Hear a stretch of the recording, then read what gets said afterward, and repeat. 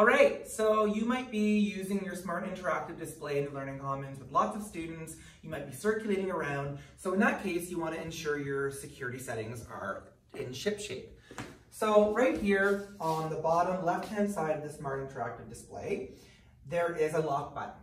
So I'm going to click the lock button and it's going to prompt me to enter a passcode. I'm going to create a passcode and then it's going to ask me to confirm the passcode. So I'm going to put in rainbow, heart, rainbow, heart. I'm going to click next. It's going to ask me to confirm it. Rainbow, heart, next. And now my smart interactive display is locked. All you can see is the time. And if a student were to come up and try to access it, they have to enter the passcode. So you have that passcode. Now I'm going to enter it because I want to unlock the display. Rainbow, heart, next, and I'm brought back.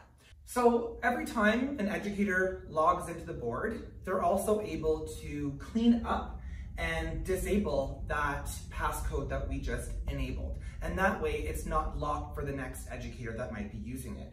So best practice is to always clean up after every session.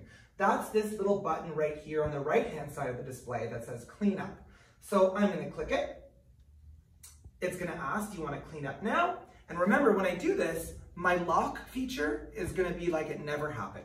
So I'm going to click yes. It's going to clean up. Again, best practice at the end of every session. And now, when I go back to my lock button, I can enter a new PIN.